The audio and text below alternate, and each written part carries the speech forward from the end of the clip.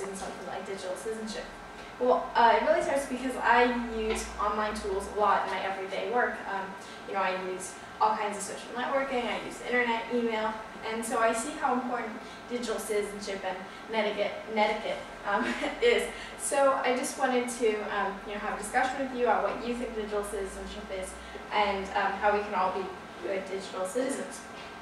So I found it really interesting that the average American, maybe some of you have seen these statistics as well, the average American spends nearly a third of his or her leisure time online.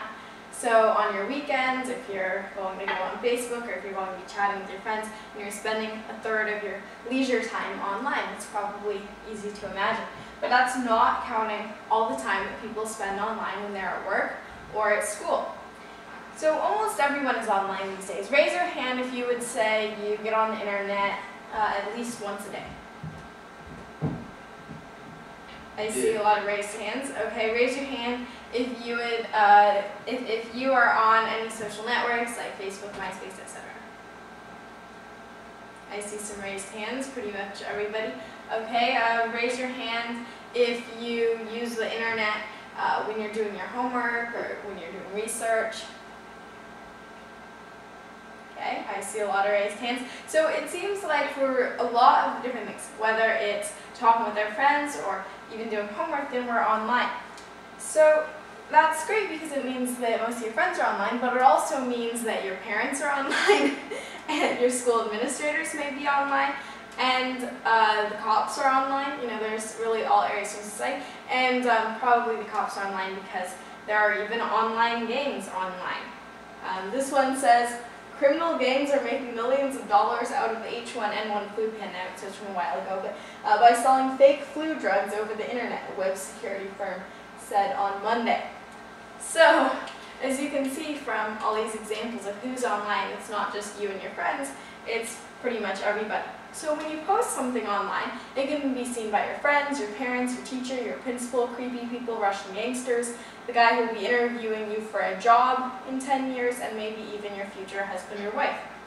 So the internet is definitely, whatever you post on the internet is definitely shared to a really wide audience.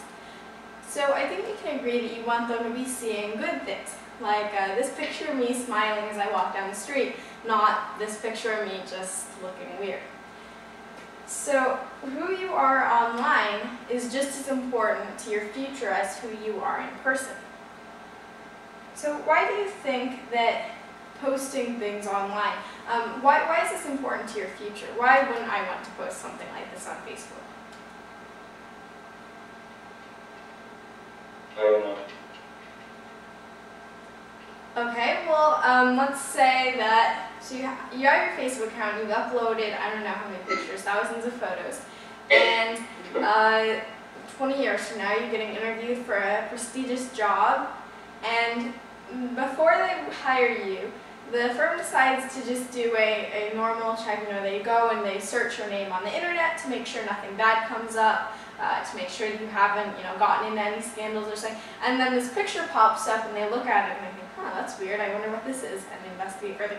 It might not cost you the job, but definitely what you post online now can be found many years later. And you might just say, well, if I post something online, I can take it down later. What do you think about that? If I post this online and I take it down, what do you think would happen?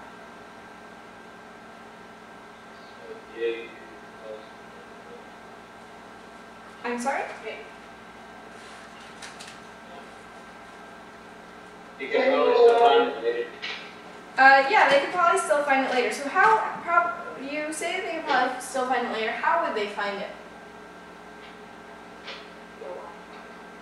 Online and look it up. Online you could look it up. So let's say I post this on Facebook. Then I decide it's not great for my image, so I decide, I'm going to take this down. The problem is that somebody might have looked at this, said LOL, downloaded it, saved it to their computer, and then post it on their Facebook tagging me. Someone else could have downloaded it. You see how people can easily, download photos, save it if they think it's funny. So if you have a photo that you post, you might not necessarily have the only copy, and someone else might post it. It might exist on their computer. So how do you use the web as a social, academic, and career tool without putting yourself in danger or ruining your reputation? How do you guys use the internet, and do you take any measures to make sure that you're not going to be ruining your reputation or getting in danger? What are some of the things that you do? I don't care. You don't care? Okay, that's good to know. What does anybody? Okay, so for instance, let's talk about Facebook. When you post something, have you ever noticed like privacy measures on the side?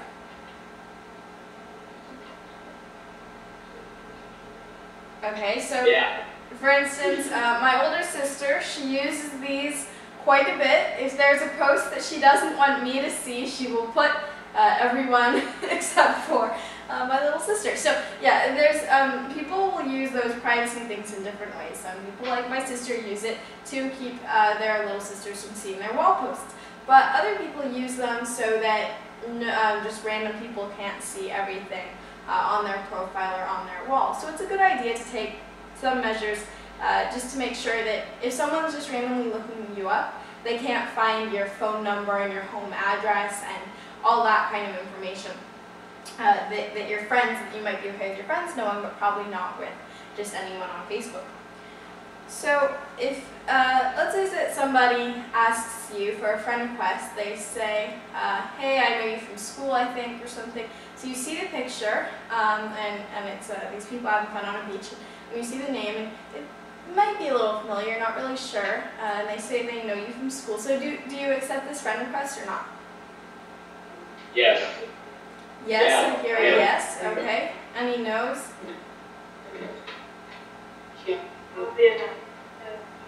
Yell it. We have some no's. Yeah. No? Okay, so why might you not accept this person's friend request? If I know who the person was, I'd accept them. If I knew who the person was, you'd accept them. Okay, so let's say that you can't really think of an image of this person right off the top of your head. You're not sure. There's probably an Ava somewhere in your school, but you're not totally sure. They say that they know you from school, and the picture is of a bunch of teenagers. So, what do you think? I'd probably look to see who it is. Sorry. I'd probably look to see who it was, like go on their profile. Okay, you want to see who it was, so you might look at their profile. So this person doesn't have a whole lot on their profile. It looks like they're kind of new to Facebook. So let's say that you decide to, since they say they know you from school, and who knows, you might know them, then you decide to accept their friend request, as some of you have been saying. Now, what if it turns out to be this guy instead of a bunch of cool-looking teenagers? You know, it's really easy to just set up a Facebook account and say that you were born in 1994, say that you go to this high school or that high school, and this is a picture I got off the internet of teenagers. So it's pretty easy to write something like, hey, I know you from school, have this fake picture, have a fake name, and add someone as a friend. So you want to make sure, do I really know this person? If you actually know this person, you've walked by them in the hallways, or you know who they are, and you can clarify with them, hey, thanks for friending me on Facebook, in person, then it's okay. But if it's someone who you think might go to your school, but you don't really know, you've never seen them before, then obviously that would be a warning sign. So you want to make sure that if someone friends you, then to do a little bit of investigative work. And for that matter, the profile could be that of your mom, trying to keep an eye on you. A little less likely, but still possible. So if you don't know a person in real life, you probably know not to make friends with him or her on the web. And then also think before you go out personal information such as your real name, your home address, or even your email.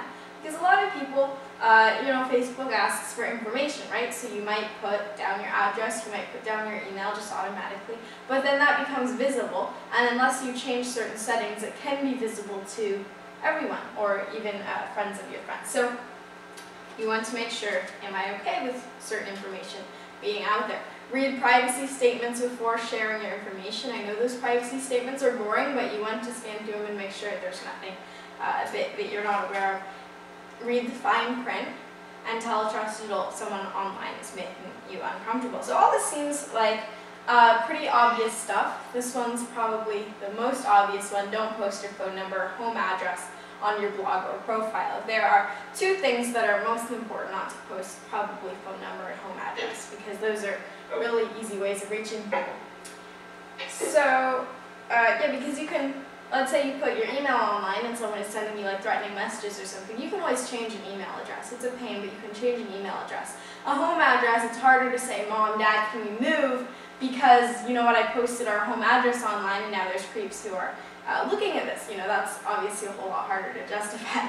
So, yeah, phone number, home address.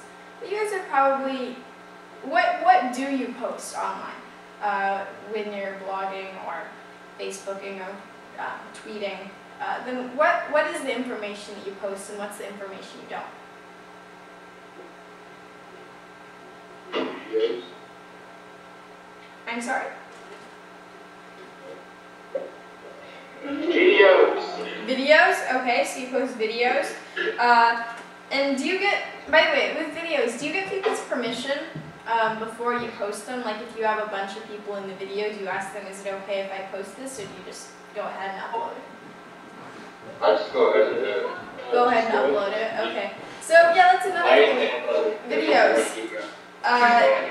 If you're going to be like, okay, so let's say you go to someone's house, you go to a party, and you're playing this awesome video game, and some person has this really cool look, and so you start doing video, and then you post that. Well, if that person finds out, and if they're really mad because they don't want a video to be posted, maybe their family's in the witness protection program, okay, that one's a little less likely, but it's possible, then they might take issue with that, and you might just take it down. So most of the time when you're doing video of your friends, and if they see you with a video camera out, then it should be okay. But if you're just doing video and they might not notice that you're doing it, you might want to, before you upload it, just you know, text them or email them, hey, I'm going to post this video with you in it, is that okay? So what else do you post aside from videos? Do you post, I don't know, where you're going or what you're doing? I usually post some random funny stuff. I post, okay, random funny stuff. Yeah, that's sort of similar to what I do. Yeah, I don't really post that often, but when I do, it's usually jokes. What else? What else do you post? Pictures of friends, hanging out. Okay, so you might make plans with new friends, like, hey, we should hang out on Saturday. Do you want to go to, I don't know, where do you guys go to hang out? Walmart. Okay, Walmart. You want to go hang out at Walmart? Okay, so let's say, now, assuming there's nothing wrong with hanging out at Walmart.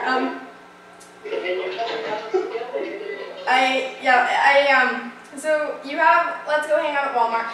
You post this on Facebook, it's visible to all of your friends, and you're pretty smart, you're not making this visible to everyone. So there's no creepy people that could see this. It's visible to your friends though.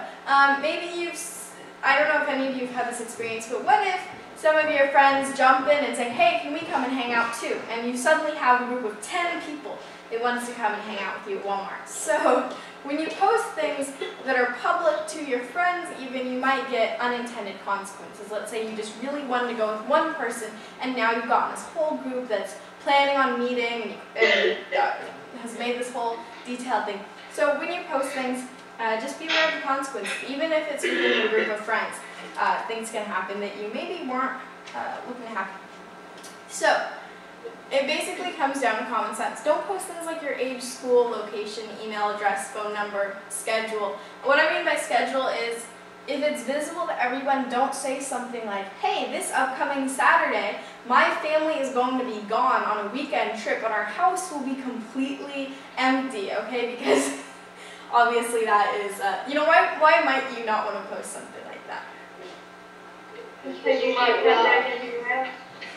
Yeah, you might come back and look around and think, has someone broken in? Because, and obviously, you post things like this, most of the time, your house should be okay. But for every single time that your house isn't okay, that's a whole lot of stress you know, that's a huge issue to deal with. So you want to play it on the safe side and make sure that you don't say things like, my house is going to be empty for the whole weekend because we're going to be gone on a trip.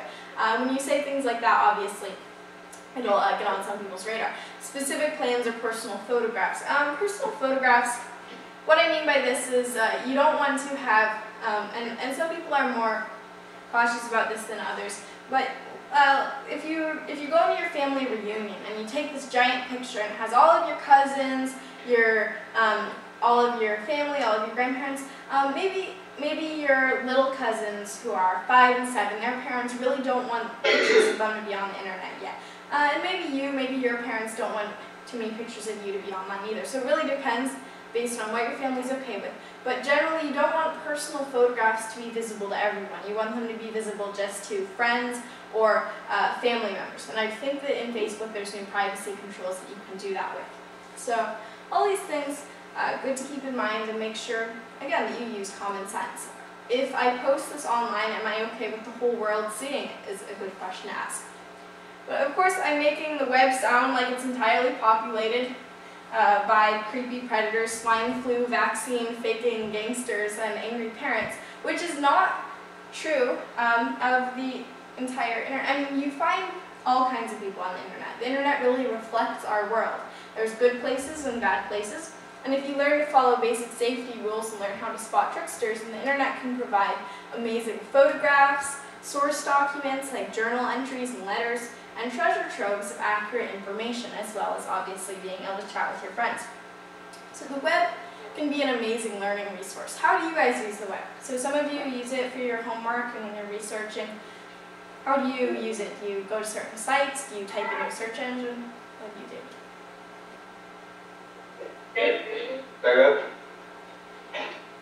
So Everything.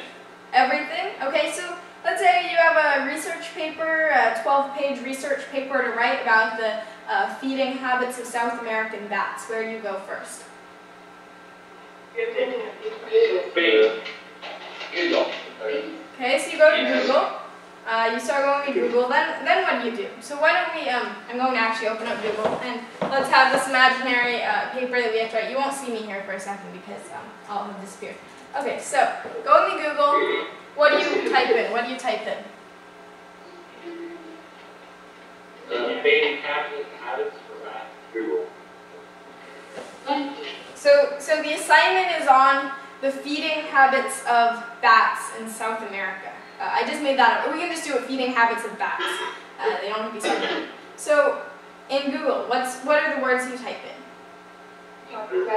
Feeding habits of bats. Okay, feeding habits of bats, fair enough, since that's what you're supposed to be writing out. So, feeding habits of bats.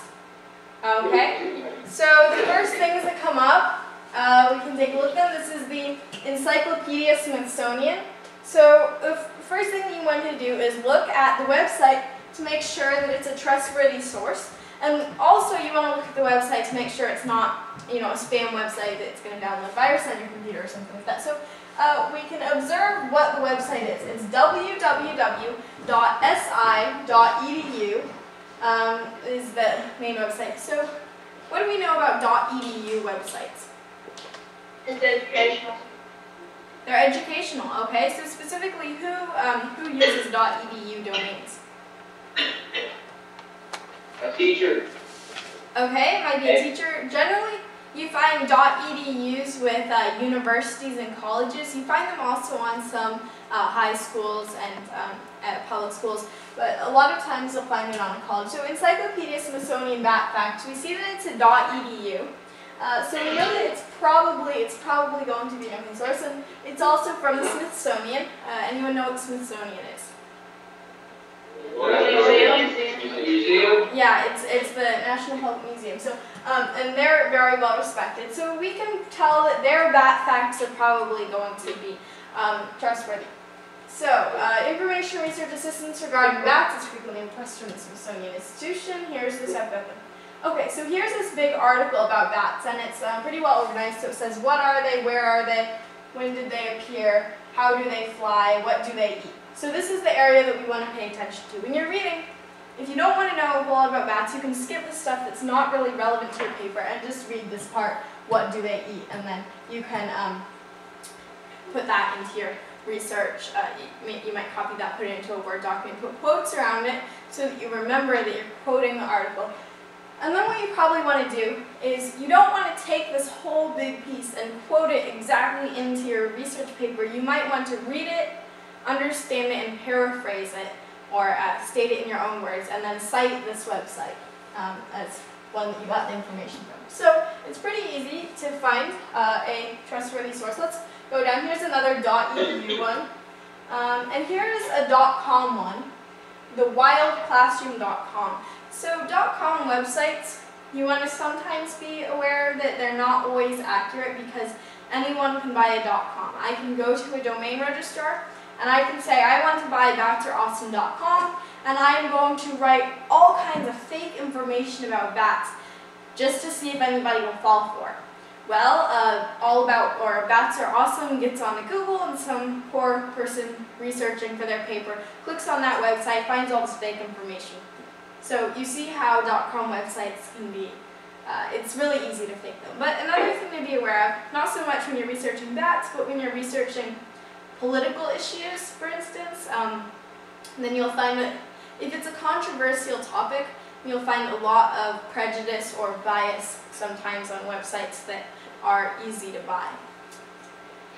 Okay, so when you look at this, just be aware of what are the websites. Are they .com, or are they .org, or are they .edu, and know how to evaluate them. So just as some places in the world you know are good places to go, like for instance, if you like to hang out at Walmart, you know that Walmart is where you like to go, and there's some places on the web that are trustworthy that you know you can get good information from. So for instance, PBS or the Library of Congress. These are good places because they can provide fairly unbiased and large amounts of information. So websites created by organizations or people that are unfamiliar to you are more questionable. If you've never heard of the organization that created the website, or you've never heard of these people, and it's a domain like .org or .com that's easy to buy, then you want to do some investigation. Obviously, there are lots of awesome websites out there that are created by people who will be unfamiliar to you, but it just means that you want to make sure that they're trustworthy.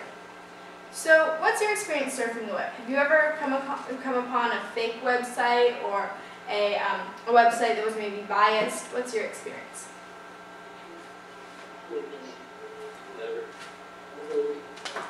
Never? Okay, that's good. Now, does your school have some rules as far as what websites you can use and what websites you can't? Yeah, they're blocked. Yeah, they're blocked. There's no website on it. That's an email. Okay, so you can't use blogs as far as like citing for information in a paper? Yeah. Okay, what about Wikipedia? As you're liable. Wikipedia work. Yeah, word. Wikipedia, okay, so you are allowed to cite Wikipedia. Okay. So, well, why do you think your school might not want you to be taking information from blogs or citing blogs? Did they not have bad stuff on it? Because they might have bad stuff on them. Yeah, but even if you go to, let's say you go to my blog, and you're thinking, hey, Adora's Speed Talk is awesome. Okay, maybe you don't think that, but you think Adora's Speed Talk's blog will probably be reliable because she seems like she might know about, I don't know, bats. Okay, let's say you think that I might know something about bats. So you go to my blog, adorasb.blogspot.com, and you'll find that what I know about bats you might find a story that I've written about bats, or you might find a poem, but you probably won't find information. Or let's say that you're researching a political issue and you go to my blog, what you'll find is my commentary, my opinion on those issues. You're not going to find the news story. If you want facts and if you want objective or not biased reports about political issues or news stories, then you don't want to go to my blog because I usually write my opinion. So that's one reason why you might not want to go to blogs, is that they're usually people set up blogs to write their opinion. Or they're often pretty personal, like for instance people might write about their trip and it's designed for their family to read more than the rest of the world. So yeah, the blogs are definitely not designed for citing and research so much, but you can still find valuable information on blogs. It's just a question of verifying it. What about, let's see, just as some people create hoax profiles for nefarious purposes, other people will create hoax websites. So I want you to take a look at a couple of websites. Students that's participating in the math field events to go to the gym to prepare, and all the students that's doing the math field events to go to the gym. Thank you. So I want you to take a look at a couple websites and tell me, what do you think? Is it a hoax website? Is it true? So we're going to start with this one called Boilerplate. Can I have your attention please, and need all volleyball players to see Miss Coffee today before you leave. All volleyball players to see Miss Coffee today before you leave. All volleyball players are getting a lot of announcements. Okay, so let's take a look at this website. It's called Boilerplate as Soldier. So what do you think this website is about? Soldiers. Soldiers, more specifically, looking at this image, what is this thing over here? Robot.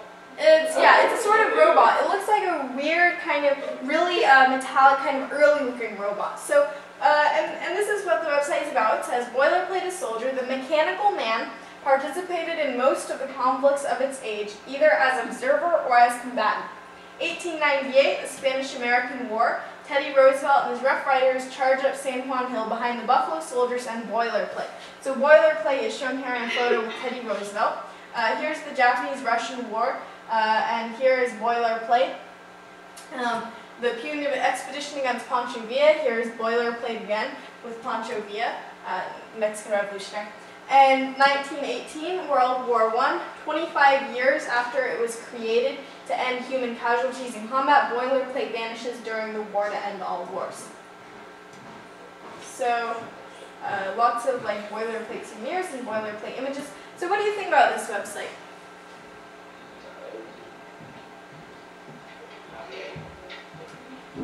Well, one thing you can do, so let's say you're reading about this and you think, man, this would be an amazing paper I could write about what this boilerplate mechanical man, how many battles he was in, and look at all these amazing photos. I can make an awesome slideshow or a presentation. But you're a good researcher, so in order to verify your source, you want to do a little investigating. So I'm going to walk over here to the keyboard, and we're going to start by maybe taking off parts of the website. And the reason that I would backspace a little bit is I can go see what bigredhair.com is, since that's the thing that it's under. So if I go to bigredhair.com, then it'll be this big red hair, and it says comics, robots, and it's Paul Greenan's robots and Anina Bennett's comics. So what does that tell you about the boilerplate index of all the photos and stuff? Might not be true. Yeah, because firstly, when you go to the boilerplate website, a few things should alert you. First, if it looks a little bit, if it sounds too good or too weird to be true, it might be. A robot being in all these wars throughout history and having a photo of this robot by Teddy Roosevelt, you know, that looks pretty cool, but it can be done on Photoshop. So be sure to always investigate. Check out what the website is, what it does, and also really see what other people have written about it, because if you search boilerplate in Google and scroll down a little bit, you'll probably find that some people have written about it being a hoax and stuff like that. So yeah, always remember to check out your source. Now, why do you think people might create a hoax website? What? Why do you think people would create a hoax website, like the boilerplate one? It's fun to look at, but some people might be convinced by it. Why might someone create a hoax website? For a To show. try to fool people. Be funny. to be funny, as a joke.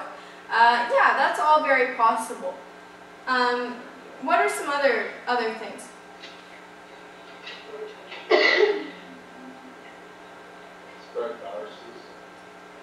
Well, there's certain hoax websites that are set up to try to actually make you believe in false information for a purpose. So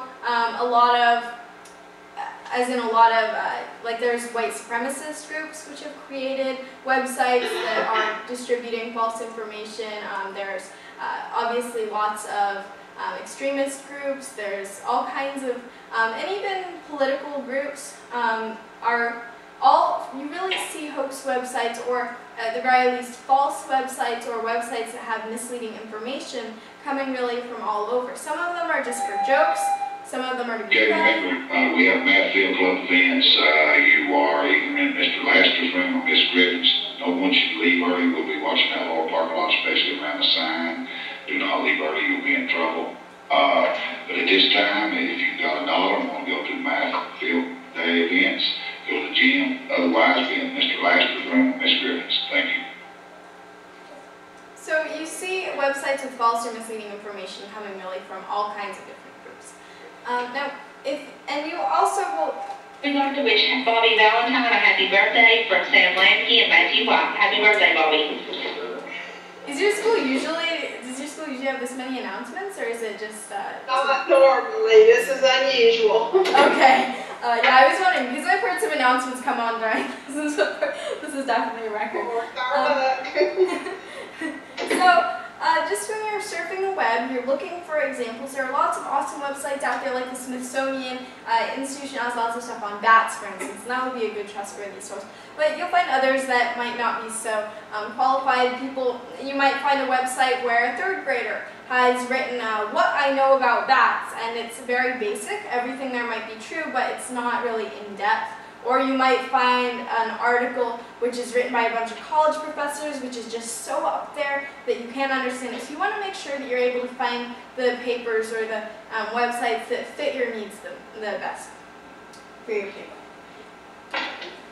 So before you use information from a website in a school project, make sure that website is reputable. And if a web organization is unfamiliar to you, try typing the name of the organization into a search engine and seeing what comes up. And the same trick works for web authors. If you find an interesting article on the web, then just type the author's name into a search engine and see what information you can find on the author. So if someone claims to be a renowned historian who's written 10 books, and you search their name and you can't find any of their books, and you can't find any information about them, Brandon Morgan, company, please, Brandon Morgan. So let's practice with one example. I'm trying to learn about the food of Durango, Mexico. Mexico's Wild West. And I come across this article, so I'm starting to read. And I just want to make sure that it's a trustworthy source because I've never been on this MexConnect website before, and I want to make sure the author really knows what they're talking about. So first I might notice that their name has a link by it, so I could click on that link and see what the bio says on the website. It has a picture and it says Senior Food Editor for MexConnect. Emma Williams, come to the office please, Emma Williams. And I see that she's written food and travel articles, is the author of some books. So if I'm really suspicious and I don't really take her for her word, I can go to Google or your search engine of choice and search in Karen Hirsch Graber. And I find the first two are MexConnect, but then I can also I see on Amazon her book, The Cuisine of Puebla. I see a review of her book. So yeah, I can understand, this is someone who has written some books, who's gotten the book reviewed, all of that. So if you look at a web author's name and you want to find out more about them, then you can just investigate by searching their name and seeing if they've written books or written other articles and stuff like that. Okay, so here are rules of thumb. Using the internet for research. Choose a good search engine, narrow your search, search trusted reference sites. So, for instance, you're doing your research paper on bats, and if you just go to Google and you search bats, you'll get all kinds of information. You'll get information about bats of South America and bats in North America and diseases striking bats and bats in the news and bat poop and what bats are famous for and bats in history and in stories.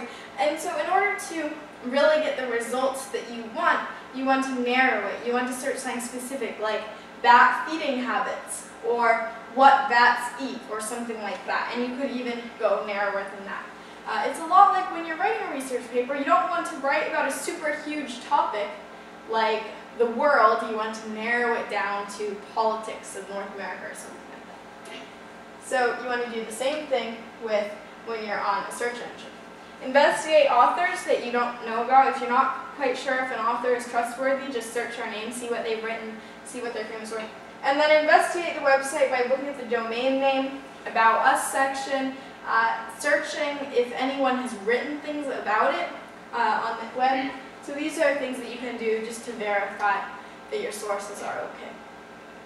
Your online presence can help you or haunt you. What are ways that your online presence might help you?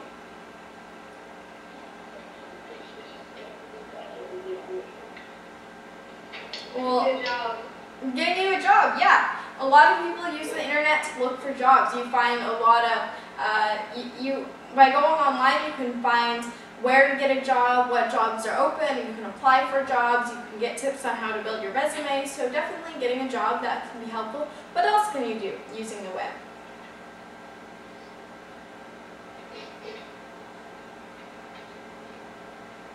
Make a career out of it. I'm sorry? Make a career out of it. Make a career out of it? Yeah, a lot of people are very successful as website designers or as tech specialists. So a lot of people are able to build careers using the web.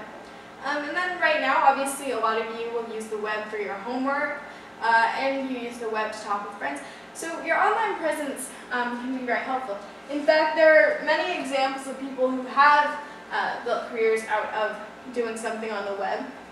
This person got a movie made out of it. I don't know if any of you have watched the movie Julie and Julia, but it started because someone started writing a blog about her project of trying to work through Julia Child's cookbook, and people started reading the blog and a movie was made. So obviously things that you do, writing blogs or being on Facebook, some of these things can have